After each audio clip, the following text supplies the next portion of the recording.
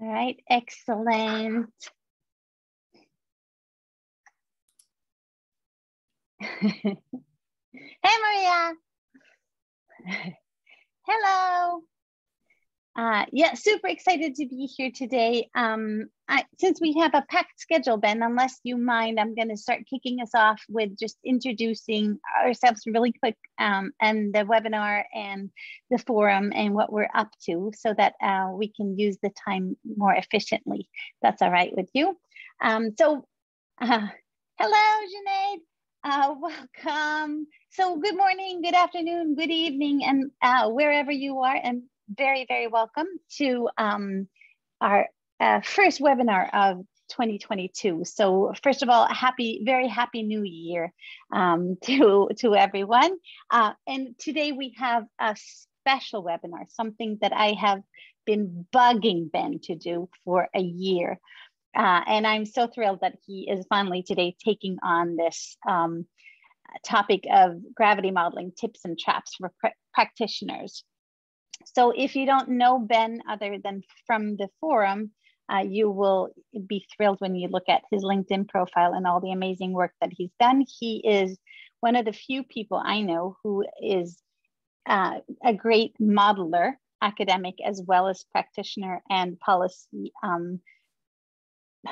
policy virtuoso is what I would call him, because he knows it all. And so not only did he actually come and do this webinar that I'd been bugging him about, but he wrote up an amazing booklet. And if you haven't checked it out, please do head over to the TPR Forum website. The booklet is available there. We are kicking off this new year with a couple of really great improvements, one of which is Sylvia Soresco, who today is our panelist or discussant, but she is also going to join us and work a little bit more with us, as well as Jeffrey. So welcome especially to them. And if you look over at the new website, or at the website, you will see some new updates there. You will see that we have a new tab that's called Resources. And under Resources, you can find Ben's booklet. And there's also, by popular demand, a donate button. So Ben and I do all of this on our free time, but we also pay to play. So we're paying for having the forum up and running. And so in case you find the forum useful or the booklet useful, please consider donating. We've made it very easy. There's just a button to click and you can donate through PayPal. So that's one thing. And the other thing is that there's another tab that we call Forum.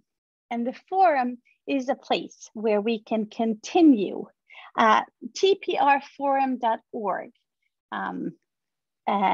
is the address, Amra. And there's a tab there called the Forum too, where there's a little blog post about today. And then we can continue the conversations there under comments. And so Ben and Sylvia will check in and see if they can answer these questions after the webinar as well, so that we have a place to continue the conversation. We also have some really exciting news that we will share as we go. Some really exciting webinars and other interesting things that are coming up, and we'll be talking more about them in February. So I think that's all the introduction I'm going to do today, Ben. And if you're interested in the forum, there's more information about that on the website. We usually do a little play on that, but yeah, we have just too much awesomeness here today. Spend time on that. So without further ado, Ben. Okay, thanks, Hannah. Let me just get my slides up. So when Hannah says that she was bugging me to do this, I would say motivating me. So, you know, it's an important distinction. But what we're trying to do, and that's actually the wrong screen for me. Here we go. Okay, so what we're going to do in this session, you know, I've called this tips and traps for practitioners. And what I'm really going to be doing is talking to you about some of the stuff that I've learned doing gravity modeling. When Sylvia, who also does this, and I were talking offline just before starting, we basically agreed that a lot of the stuff that we've learned the hard way. That is to say, making mistakes and then having some nice person kind of point it out. So the objective of the booklet and the objective of the talk is to try and help you past some of those issues and to get to what I think is sort of a good cut of current best practice in gravity modeling, hopefully with a lot less pain than it took me to get to that point. So the way that I've organized the presentation, I've called it a story and 5 pieces of advice. So I'm going to give you a quick kind of parable about why we need to get this right. And then I'm going to go through 5 areas that I think are the kind of key ones for where we can make sure that we're doing things what I think at least is the right way, you know, as of today for applied gravity modeling. As Hannah said, we've got this booklet out there. The booklet is really aimed at practitioners, applied researchers and students. I should say, if you're a PhD student, you know, doing an advanced level trade course, this booklet is not going to get you through it. It's not a kind of hardcore booklet. There are some equations, but it's not at the level of a PhD course. What it will help you do, hopefully, is write a better research paper. So it will help students with that. But I think it's most useful for practitioners and applied researchers. That is to say, people who are faced all the time with questions that we might try to answer using a gravity model. You can download it. I posted the link in the chat function there through the resources tab of the TPR forum website. And as Hannah said, if you find the booklet useful, if you find the forum useful, please do think about helping us out with a small donation.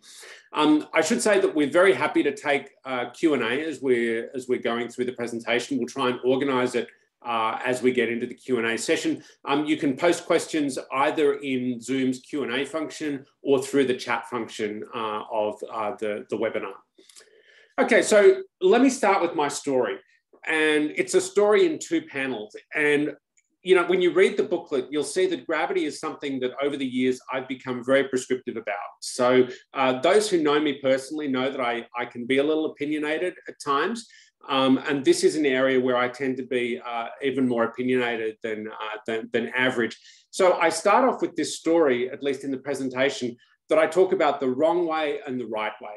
And I'm really contrasting the way in which we would have done gravity modeling in the early 2000s with the way that we do it now. And when I talk about doing gravity modeling in the early 2000s, I was doing that. So, you know, I've been doing this for over 15 years. And so, you know, I can say with sort of some degree of feeling that when I talk about the wrong way, this is something that I absolutely would have done in the past. Okay. And so I've learned the hard way how to get from the left panel to the right panel. So let's talk about the differences between the 2 panels. So what I've said here is, you know, what if we wanted to use a gravity model to estimate the impact of a US-Japan free trade agreement? Well, in the kind of bad old days, we would have just written down a model. We would have said, you know, Tinbergen in the 1960s, he wrote something down with something about trade on the left-hand side, GDP and distance on the right-hand side. So we can just write that model down. We'll log linearize it. We'll estimate by OLS. And, you know, that'll give us an answer. And so when you go through and actually do that with a current data set, it gives you the result that a US-Japan free trade agreement would increase bilateral trade by about 46%. But it gives you the very inconvenient implication that it would have no impact at all on third countries. Now, I say that if you go back through the literature, even from the early 2000s, there were all sorts of tricks that people were using to try and get third country effects. Because, of course, if you've taken a course in international trade, you know that through general equilibrium, there are always third country effects. But in the early 2000s, prior specifically to a famous paper that came out in 2003, there was no systematic way of getting third country effects in a theory consistent way into the model. Now, contrast that with the way that we would do it today. Firstly, we'd use multiple years of data, preferably a long time series. we'd use a model with a whole bunch of fixed effects. So now when we estimate a gravity model, you don't see GDP in the model, you see fixed effects instead. Often you don't even see distance. You see that replaced with fixed effects as well, yet we still call it gravity because of the theoretical form that it takes. We'd estimate it differently. We wouldn't log linearize and use OLS. We'd keep it in nonlinear form and use PPML, the Poisson pseudo maximum likelihood estimator. So what difference does all of this technology make? Well, it divides the size of the effect by about 10. So we go from a massive effect, a nearly 50% increase in bilateral trade to about a 5% increase. It's different depending on the direction in which you're going. So the effect for the US is different for the effect from Japan. And we see small impacts on third countries, sometimes positive, sometimes negative. So you can start talking about trade creation, trade diversion, all these sorts of things. So that's the story. Okay, so we've got the kind of old way of doing it. We've got what I think is the current way of doing it. And now I'm going to take you through 5 pieces of advice, which, as I say, I've mostly learned the hard way, that will hopefully get you from the left-hand side to the right-hand side in your own work. So if we go through the first piece of advice, you can see on the slides that I've done these kind of don'ts and do's. I'm not going to go through each bit of it specifically, but the first key point that I'd really like you to take away is to invest a lot of time at the beginning of a research project figuring out whether or not the question you've got in front of you is one that gravity is really well placed to answer. Now, gravity is a really great flexible framework. It's very extensively used in international trade, but that does not mean that every interesting question in trade gets answered using a gravity model. So be really careful of taking an otherwise interesting question and then trying to shoehorn it into gravity, because gravity is the model that you know, or the model that you can easily work with. Be open to other approaches. Now, if you know that you want to use gravity and you're looking around for the right sort of problem that will be a good fit, my tip is to focus on policy factors that affect bilateral trade costs. Okay, so, in the standard gravity model, the old one, we talk about distance, maybe trade agreements, but of course, there's a whole lot more to trade policy than just that. There are export subsidies, there are restrictions to services trade, there's trade facilitation, there's all these sorts of different policy measures. There are ways of unbundling the effect of a trade agreement, looking at particular aspects of the trade agreement, particular types of trade agreement. So all of these factors affect bilateral trade costs. And the reason that I'm suggesting to focus on them is that they slot really easily into the current theoretical or structural gravity modeling framework. A lot of other trade policy questions don't fit in quite so easily. So first key takeaway, be careful with the match that you get between your research question and the model that you're using. And the second aspect of this is always be clear about what you're doing. Is it an econometric estimation exercise? So an exercise where you really want a parameter estimate and that's good enough for you? Or do you have a counterfactual in mind? If you've got a counterfactual in mind, in fact, the econometric estimate is not enough and you need to go an extra step and think about simulation. So again, splitting out these different types of problems and thinking about the right methodology for each one is a really great investment at the start of a project. So second piece of advice, I'm not a theorist, not by any stretch of the imagination. I do applied work. But if you want to do applied work well and you want to do policy work well, you have to make theory your friend. Now, the reason that I say that is that from this classic paper in 2003 called Gravity with Gravitas, theory has been a key part of doing gravity well.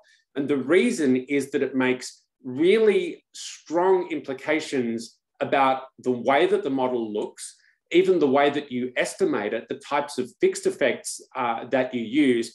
And now there are some really beautiful results in the literature, and indeed very surprising results in the literature, which show that you have a broad class of gravity models where you can start from all sorts of different assumptions about production technology. There's a lot of similarity in the way consumption is dealt with, but you can start from all these different frameworks And if you play the theory out in a particular way, you get to a gravity model that is estimated and simulated in exactly the same way, at least up to some assumptions about what particular parameters mean.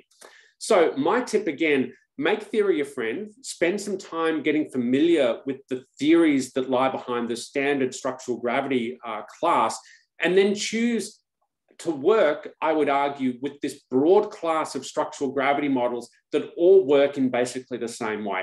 Now, the reason that I like doing that as a policy researcher and an applied researcher is that people always ask about robustness. Okay, if you start from a theory and you derive a whole bunch of implications, you estimate the model, the question that you always get in a policy setting is, well, what if the theory is wrong? Well, what if the world actually works in a slightly different way? And the beauty of using this class of models is that you can say, well, whether I've got a heterogeneous industries world, that is to say a Ricardian world, whether I've got, with some extra assumptions, a heterogeneous firms world, whether I've got a monopolistic competition world, whether I've got a perfect competition world, as long as I set the model up in a particular way, the theoretical assumptions that I start from are actually not determining the types of conclusion that I get out of the model. Now, there's all sorts of nuances to that. I go through them a little bit in the booklet, but there's some great work establishing a class of models that will work in the same way. And I think this is a really helpful thing for us as policy researchers.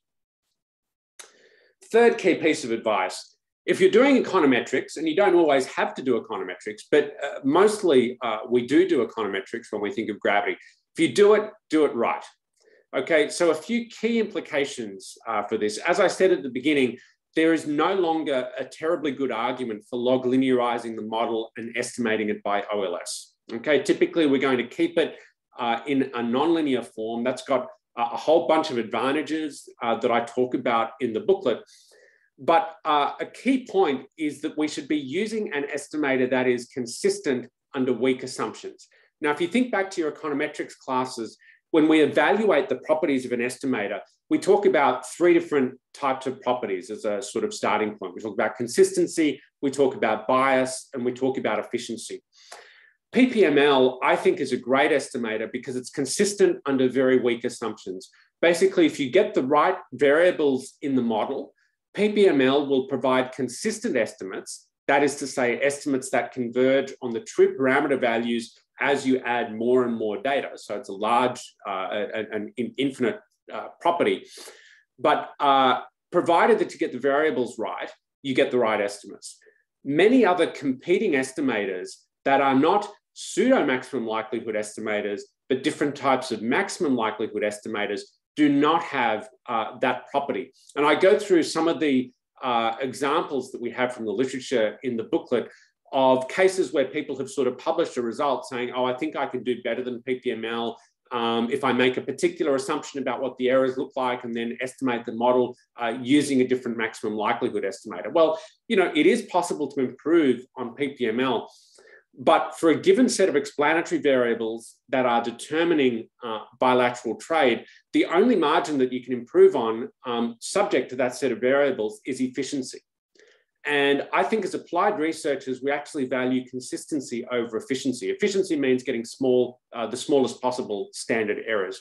So that's why I like PPML. Now, the second aspect of getting the econometrics right is that we've got to get the fixed effects right. Now, in the older literature, there's all sorts of things going on. Some people don't use fixed effects at all. Some people use one configuration. Some people use a different configuration. It turns out that theory has very clear implications about what the configuration of fixed effects should be. Single year of data, you need exporter and importer fixed effects. Multiple years of data, you need exporter year fixed effects, importer year fixed effects, and probably country pair fixed effects as well. So always use the pattern of fixed effects that is dictated by theory. Again, in some of the slightly older literature, this is now only going back a few years, you'll see people say, well, look, I know what theory says the fixed effects should look like, but actually my computer won't let me estimate a model with so many of them. No longer a constraint. We have great packages in Stata and R. In Stata, the package is called PPML HDFE. In R, I use GLM HDFE. You can also use FixEst, or you can use Alpaca. But all of these packages allow you to very quickly estimate models with tens of thousands of fixed effects in them. So there's basically no computational limit for the types of databases that we're using in Gravity these days. Do check those packages out. Again, there's no need to reinvent the wheel on any of this. Don't think that you've got to program your own estimators and start from scratch and all this sort of thing. There are great packages out there, and as applied researchers, we want to make maximum possible use of them. The other thing that I think you should think about when you're doing the econometrics is including domestic shipments. I present a couple of reasons in the booklet as to why I think it's a good idea. Yoto Yotov, who's one of the kind of leading researchers on gravity at the moment, I just lost my slide, sorry, has a paper in which he presents 15 reasons for using domestic shipments. So if you don't believe me, believe Yotov. I use it pretty systematically in my work because for policy research, again, it's got a lot of things that make it easy, for example, to estimate country-specific policies. That is to say, country policies that work on an MFN basis. If you're doing simulation, then you need to have domestic shipments in the model. So again, have a think about that as you go through your gravity work. All right. That's the econometrics. I said sometimes you'll need to do econometrics, but not always. Well, sometimes you'll do econometrics and then you'll also want to do something else. That is to say, think about a counterfactual simulation. I think that as policy people, that is to say practitioners and applied researchers, this is nearly always the most interesting part of gravity for us.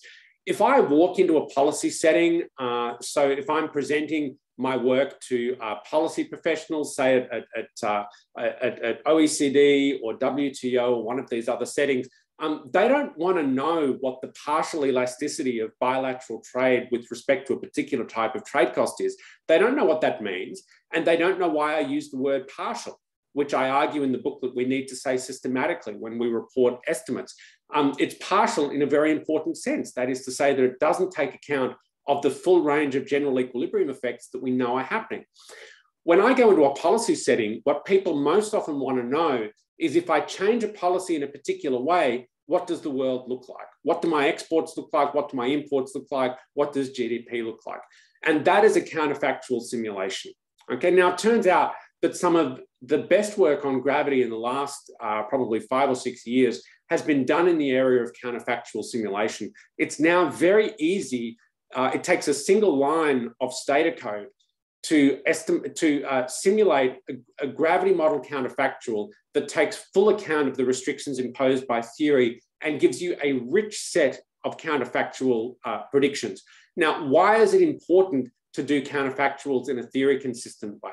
Well, if you just write down an old style intuitive gravity model, like I said at the beginning, you don't get any third country effects. And your elasticity is a full summary of the effect of a policy change. When you write down the theory, those two statements are no longer true. You have a bunch of third country effects, and the estimated parameter in your econometric model is no longer a full and complete summary of the impact of a policy change. So if you're interested in doing this, and I think as policy people, we should all be interested in doing it, check out a package called GE Gravity. It's available both in Stata and R. And like I say, it enables you to do this in basically a single line of Stata code. Having said that, when you do a counterfactual simulation, as with any simulation, you've got to be really careful when you're reporting it to talk about what the assumptions and limits are, and indeed to talk about exactly what a counterfactual means. That is to say, we change one policy factor and assume that everything else remains constant. It's a way of thinking about the world that's very familiar to economists, but in my experience, it requires a very clear explanation in policy settings. Okay, so all of that was based on what I call in the booklet the standard structural gravity model. That is to say, this family of gravity models that all behave in much the same way for estimation and simulation. Now, of course, the standard framework is fantastic. I use it a lot. There are lots of ways to build on it. And I talk about that in the last section of the booklet by looking at some extensions to the standard framework. Now, the key piece of advice is that if you want to extend the standard framework, make sure to do it in a way that respects theory. So that means that you're either a theorist yourself, in which case you can just start from scratch and develop your own structural model, or you're going to make use of some of the excellent theory that is already out there. And there are some fantastic contributions looking at multi-sector models with input-output linkages. That's actually the version that I'm using most commonly these days. There are dynamic models looking at how changes take place over time. There are models with unemployment, there are models with comparative advantage, et cetera, et cetera. Now, the cost of getting into these extensions is a little higher than for the standard structural gravity model. That is to say, you're going to need to get hold of replication data and code and do a little work yourself to get up to speed. But if these are areas that interest you, that is to say, multi-sector models, dynamic effects, unemployment, comparative advantage, these sorts of things, researchers tend to be very good at posting replication code. You can download it, work with it, and learn how to do it yourself.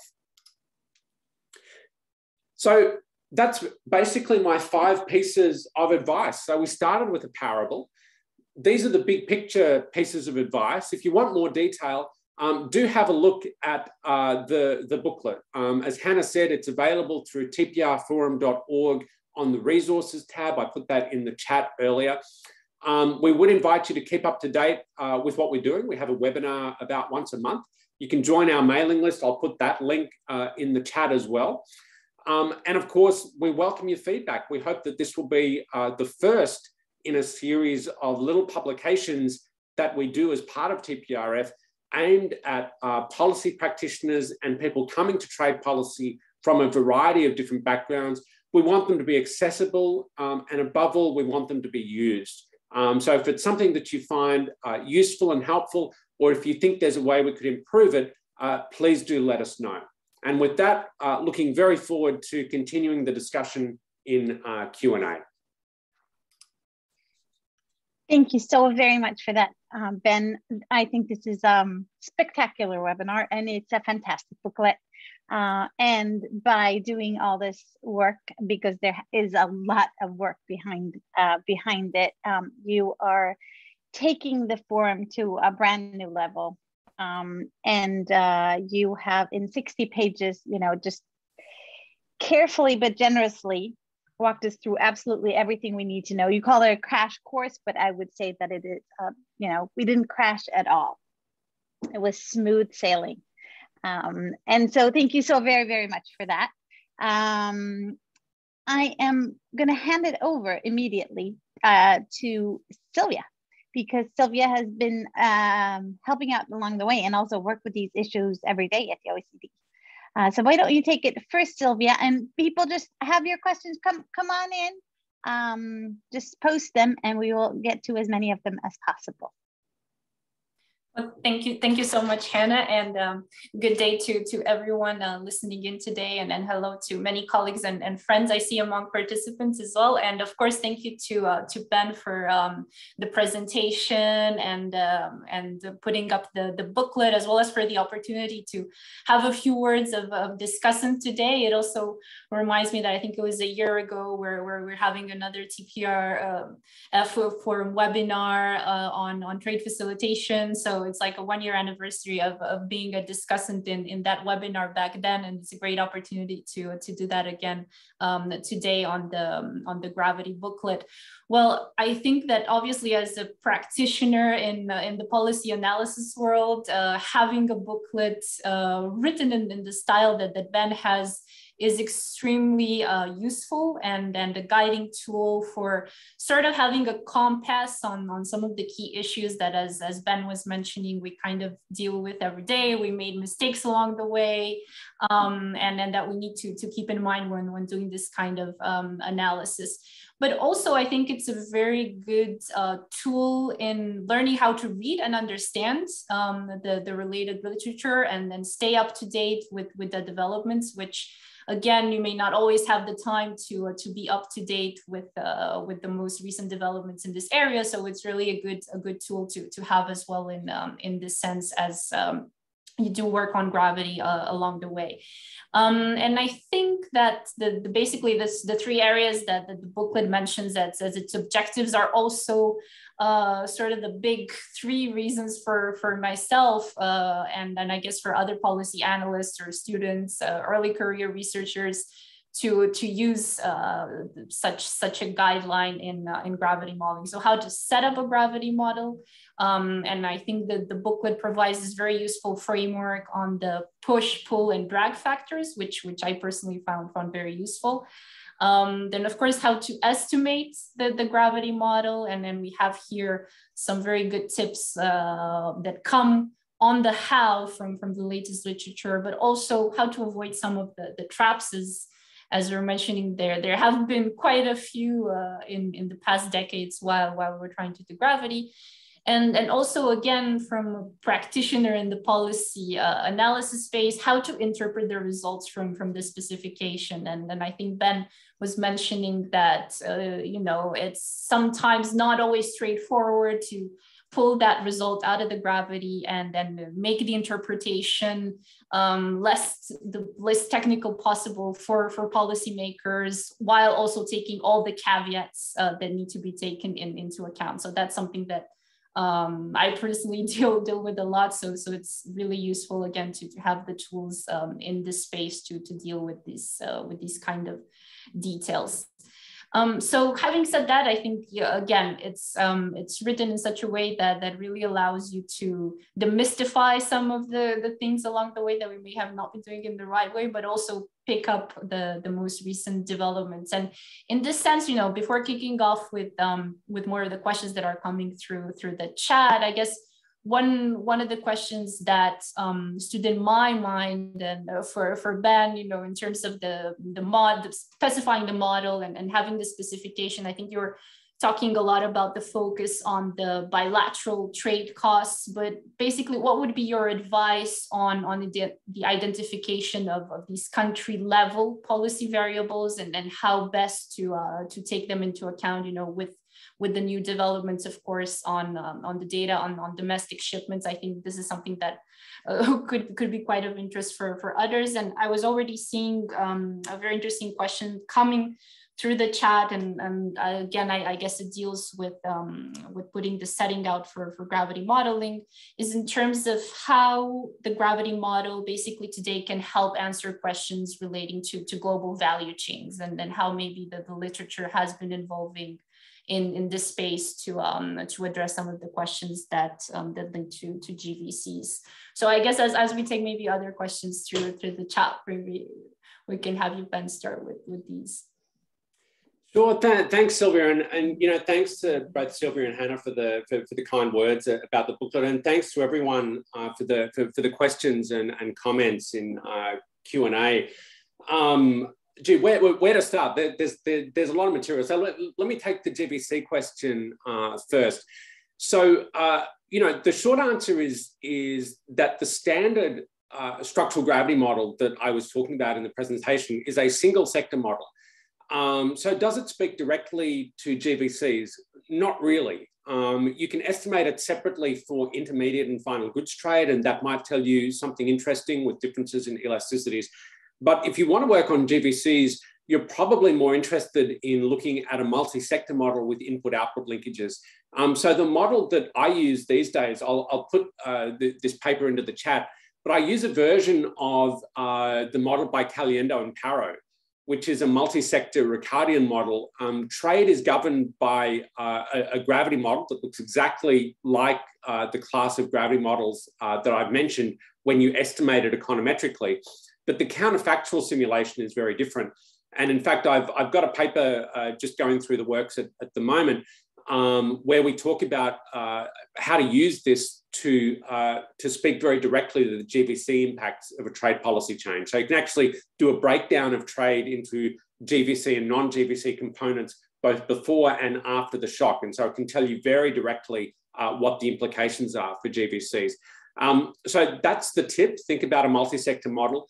The trap is to take the standard structural gravity model and stick some measure of trade and value added on the left-hand side.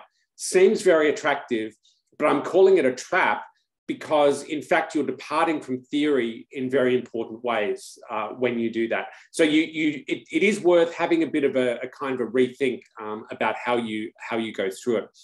Now, the second question that you had there, Sylvia, was about country level policies. So these are policies that are specific to a country but don't vary by partner. So how do you fit those into my advice to kind of focus on bilateral trade costs? Well, of course, some of those do impact bilateral trade costs. So in terms of the general picture, something like trade facilitation, which you and I both work on, it's a classic factor that affects trade costs, but we measure it on a country-specific basis and not a bilateral basis. So how do we get that into the model? The simplest answer is to include domestic shipments in the model, and then by interacting our measure of trade facilitation or a country level policy with a dummy for international shipments, because trade facilitation affects international but not domestic shipments, we can identify the effect. And so in fact, that's what I've done in my most recent work on trade facilitation. And it's one of the reasons that Yoto gives in his kind of 15 reasons to use domestic shipments. I should say that after I finished the booklet, I saw a very new paper that's come out. It's a Bank of England research paper by Yoto Yotov, Rebecca Freeman, and co-authors. And they actually use a slightly different approach to identifying country-level policies. If memory serves, you still need domestic shipments, but they use a two-stage estimating approach. So I think that's also a very interesting one that people might want to look at. Something that's come up in the chat, two related questions. I've said focus on using a global data set. Okay, don't just use a single country data set, try to get data on as many countries as possible. And then I've said try and include domestic shipments. And people have said, hang on, it's hard to put together a global data set, and where do I get domestic shipments? So let me answer those two questions together. When I'm doing gravity modeling these days, I nearly always use data from a multi-region input-output table. For many of the countries that we're talking about, so there was a question, I can see from the identity of the person who asked it that the question was coming from India. If we take a country like India, it's represented in a number of the multi-region input-output tables that are available. It's in the Asian Development Bank tables, it's in the OECD table, and it's also in the EORA table. So you can use any of those to construct very easily both a global data set and also a data set that includes domestic shipments. So that would be my recommendation. Someone else has mentioned, a couple of people have mentioned the US ITC data set, which is called ITPDE. I think it's a great initiative, and I'm very excited to see them develop this in the future. What they've tried to do is to have a more disaggregated approach to domestic shipments. So it gives you data at a slightly more, actually a significantly more disaggregated level than the multi-region input-output tables. I've had some troubles working with it because, at least for the stuff that I was interested in, there was some missing data that was causing problems for me. And indeed, someone's just mentioned that in the chat. But that's also a source that you can look at. So in the booklet, I go through some of these data sources and give you the references and talk about how you can find that. Maybe I can hand back to Sylvia and Hannah to. Yeah, I was just going to jump in here because we have a record crowd here today, and everyone is super psyched about this, as am I. But maybe not everyone has had time to read the paper beforehand. So I'm just going to slow down the FOMO a little bit here and say that Ben has got you covered. So I've posted the link to the website where you can find the booklet, and in the booklet there are all these. There's everything that you need to know to get started. There's important references. There's the history and evolution of how it came about. There are the theoretical underpinnings. There are best and worst practices. There are data sources, and even where, how the code what the code looks like and where you can find it. So and so it's like if this was a cooking show, he not only would cook for you or show you how to do it, but he would cook it, and he'd have rules of origin on every part of whatever ingredient there was. he would also give you a conversation chart for the conversation on the date that you might have been cooking for. And there's a cheat sheet. So there's plenty of stuff going on. And we also have set up a little forum over on the website. If you head over to the website, there's a new tab called the forum, where you can continue to post questions, so that we will try to get as much in here as possible. Sylvia, do you wanna? I saw a particular interesting question. I think it could be of interest for a few people, including myself, to hear what Ben has to say on the use of monthly trade data in a gravity analysis versus the usual annual data. And then maybe if I could add another one here, also again, from going through the booklet, you explain, I think very well, Ben, the need to use the value of exports as dependent variable, or the share at most when using PPML. But I'm just thinking, like, if one would want to see, you know, price versus quantity effects, like we may want to attempt in, for instance, analysis on NTM's issues, what would you advise in that sense in terms of the specifications? So I guess around these these two questions. Yeah, sure. Let me take the NTM question first, because I think that's indeed a tough one. So if you go back through the literature, and this is something I've had to deal with personally, you'll see people estimating gravity-like models for prices and quantities separately. Whereas I argue in the booklet that when we derive the model from theory, it's actually about value. So price multiplied by quantity.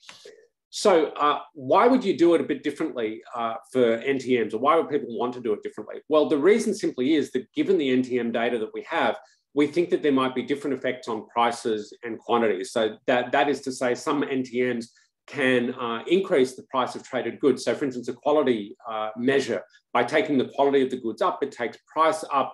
It may decrease quantity, so it has an ambiguous effect on value, but it might even increase overall trade value.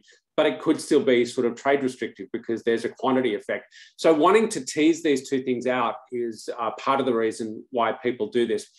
Now, having said that, I understand the reason, but I'm very skeptical of the approach. If you take theory seriously and you write down your gravity model in value terms, I mean, if you divide through by either prices or quantities, you get all sorts of weird terms on the right-hand side of the equation with things that you can't observe terribly easily. So my advice, if you're looking at NTMs in particular and you want to distinguish price and quantity effects, is actually to go some steps back in the theory. So when you're deriving a gravity model, there are intermediate steps where you can obtain expressions for prices and quantities separately. And so I think that's where where you actually need to go in terms of finding a model to estimate. Just picking out a couple of the other questions that are going through here. There was one about zeros, missing values, all these sorts of things. You know, my take is that when we've got missing values, it can actually be a little problematic to replace them systematically with zeros. There's an argument for doing that, but the question that was in the Q&A was about ITPDE. And there's a particular issue with some of the missing data in ITPDE, which is that it's for domestic production. And I don't believe that, you know, when you see this series that's got non-zero values for 2000 through to 2014, and then it becomes missing, I don't think it changes to zero. So I would exercise care with that and consider using different data sets. The multi-region IO tables typically don't have a lot of zeros in them because they're very aggregate, and by definition, they don't have any missing data whatsoever. On monthly data, my question, so, you know, you're right to flag that we do need to be careful using monthly data. In principle, we can estimate the model in the same way. So where I was talking about export a year fixed effects and import a year fixed effects, they simply become export a month fixed effects and import a month fixed effects. So there's a lot of fixed effects in the model. It's going to take PPML, HDFE a little while to kind of crank through the solution, but it's still just one line of code. And you know, assuming that it's a not a ridiculously enormous database. You should still be able to do it on a regular desktop computer. My question would be, why are you doing it? Okay, if we think about the rationale for running the model in the first place, if you follow, the advice that I try to follow myself and focus on factors that affect bilateral trade costs, are you observing changes in bilateral trade costs at a monthly level? Maybe you are. But for most of the variables we're interested in, you actually don't. So tariffs, NTMs, trade facilitation, you're lucky if you even observe these things every year, let alone every month. So if you've got data that is only changing every year and you estimate a monthly model, then you've got a big problem, but it's a clustering problem. Because you've got correlation among the errors with many months within a year, you've got this kind of classic Moulton-style clustering problem. So you need to be very careful with your clustering. But of course, the way to fix that is to avoid the problem entirely and estimate the model at the level of frequency that is implied by your variable of interest. So if you observe the variable of interest once a year, estimate a yearly model. Again, if you've got some piece of data that changes monthly, lucky you. You can enjoy it. You should be able to estimate the model without too much trouble, subject, of course, to some of the time series properties that may be in the data. Let me hand back. What else should we cycle through? Well, maybe in follow up to that around data, I think there's another interesting question that is looking to knowing how to use the gravity model with firm level data. So I guess if you have any views on that one. And another interesting question, maybe if I could just add this one as well, I think is asking regarding your contribution to the Arvis and Shepard paper 2013, which I would think is the one around trade costs. So it was actually leading me to ask you, how do you also, if you could tell us a little bit maybe on deriving trade costs from the gravity model. Sure. So let me take them in order. With a firm level model, I mean, there we're really in the space of sort of gravity-like models. So if you start from heterogeneous firms framework, basically you're leaving out the last aggregation stage of the model. That is to say, where you sum over all firms to get expressions like expenditure and all these sorts of things that typically go into gravity. I actually haven't, I mean, I don't have access, as a private person, I don't have access to national firm level data sets. If you look at some of the work that's been done in particular with the French data, so thinking of Lionel Fontanier's papers, there are some nice ones on technical barriers to trade, for example, then they have a framework that's kind of pretty close to gravity. And, you can start from a similar theoretical framework and get to the sort of estimating expressions that they use. But, when I'm talking about the standard structural gravity model, then it's to be applied to trade flows. That is to say, aggregate trade flows in value terms, exports from one country to another. So I would just sort of, be a little cautious about that. Then the PPML question. So the 2013 paper that someone's been, wow, I'm impressed that someone's read the paper. I didn't know anyone actually had, but thanks for the shout out. This is actually a different paper from the trade cost one, but I'll mention that in a second. It's a technical paper about the properties of PPML. Basically, what we do very badly and what Thibault Failly does in a 2015 paper very, very clearly and much, much better is to show that if you run a structural gravity model, if you estimate it using PPML, then you get an exact correspondence between the unobservables implied by theory, that is to say, output or expenditure divided by a price index, and the fixed effects in the gravity model. It's a remarkable result, and I believe it is only true for PPML within the class of generalized linear models. So, I'm pretty prescriptive in the booklet about using PPML. There are many reasons for liking PPML. One is that it's robust to heteroscedasticity. Another is that it includes zeros in the estimation sample. But I think one that's actually a little bit underrated in some of the literature proposing alternatives is that it gives you measures that are absolutely consistent with theory. So you can take the fixed effects and actually calculate inward and outward multilateral resistance. That is to say, the price indices implied by the gravity with gravitas paper. So that's kind of a neat property. As I say, we talk about that in a kind of very indirect, wishy-washy way, and Thibault in his 2015 paper does it much, much better. Then trade costs. So, you know, that's some other work that we've done. I actually haven't gone through this in the booklet, but it is possible to rearrange the gravity model to learn something about trade costs. So there's a paper that I've used a lot by Dennis Novi, and I know Sylvia, you've used it as well. So the World Bank and UNESCAP put together a data set of trade costs using an inversion of the gravity model. And there's actually a really nice paper by Peter Egger and co-authors for the World Trade Organization. They finished it, or they got close to finishing it in 2018, but it only came out last year.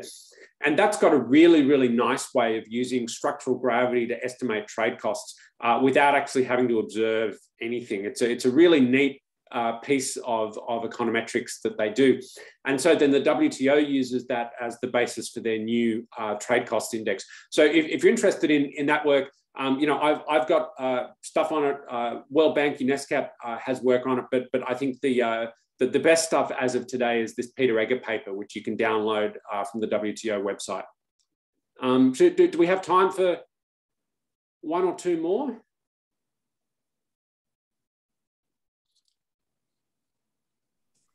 Oh, let me take there's an interesting one here. You have a few more questions, a few more minutes. Sorry, Ben, having network issues. Let me, there's one that I like here about sample selection, so the Heckman estimator, because it opens up kind of a whole class of questions about, you know, can I just kind of always use PPML, or are there situations in which another estimator is going to be better?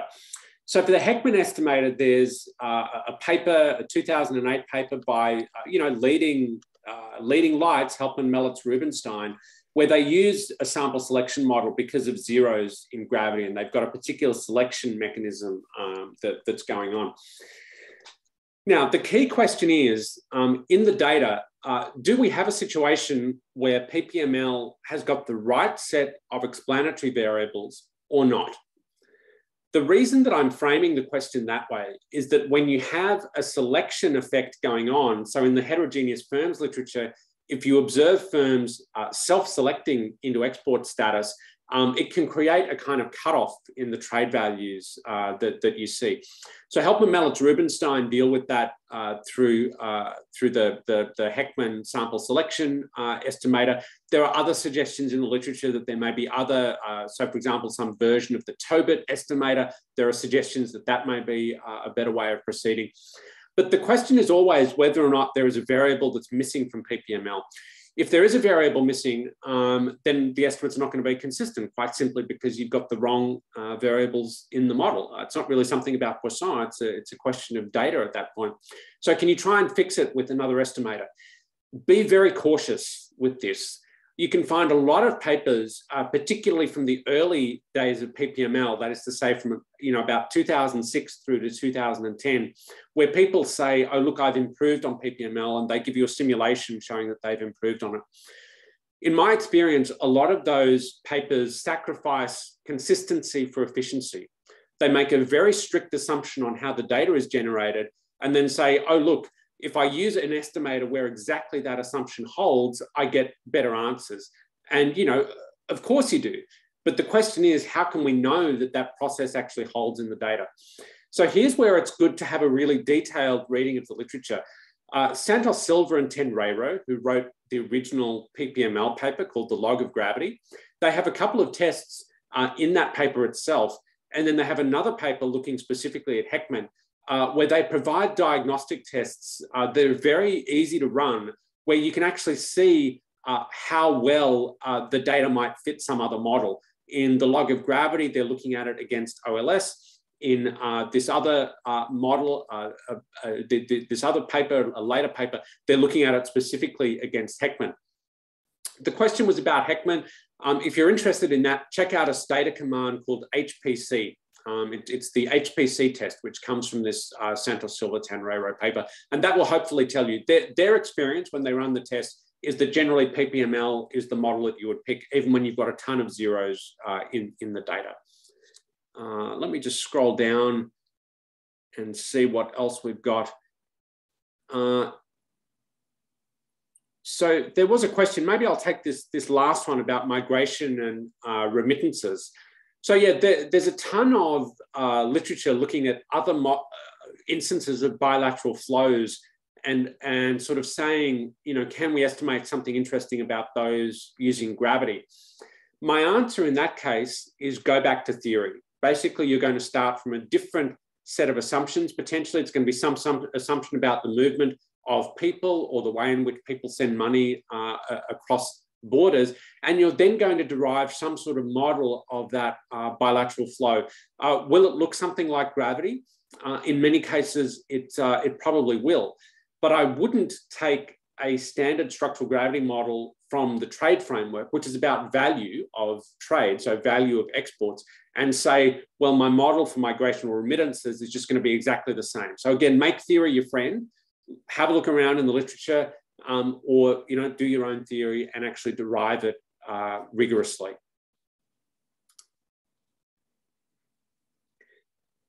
I think that's taken us about as far through the questions as we're going to get. Yeah, I see Lars Nilsson in the audience is Swedish too, and he knows underbart är kort, which is wonderful is short, boring lasts a long time, and wonderful is short and was short today. So thank you so much, Ben, for this. And for all of those who are now reading the paper and reading up on the paper and listening to all these amazing questions, we will continue these conversations in very many ways, actually. There's a new thing on the website under forum where you can continue the conversation and post questions for Ben and Sylvia. I saw Dennis Novi is actually going to be, who's on the references, is going to be a guest later on this spring with us. As always, we are looking, if there's any particular topic or any particular speaker that you would like to have on the forum, let us know. We have some amazing new features coming up and people and ideas that we're running with here. And so we are thrilled to share them with you. That will probably come up in the February webinar. So we'll be back by the end of February. For now, please make sure that you do sign up for the, what do we call it, newsletter? So Ben, so that you don't miss, because we are on Twitter, we are on LinkedIn, but thank you, Laszlo. It was amazing, right? Good thing I bothered him for a whole year. It was worth it. So that you don't miss out on what's going on. We will post this webinar and Ben's slides on the website. And thank you so much for considering to donate so that we can keep this going. Thank you so much, Ben. Thank you so much, Sylvia. Thank you so much, everyone who was here with amazing questions. And we'll catch you again soon. Thanks, Hannah. Thanks, Sylvia. And thanks, everyone, for attending and for the fantastic questions. I really appreciate it. Excellent. Have a great day. Have a great day, everyone. Bye-bye. Bye. Thank you. Bye, everyone.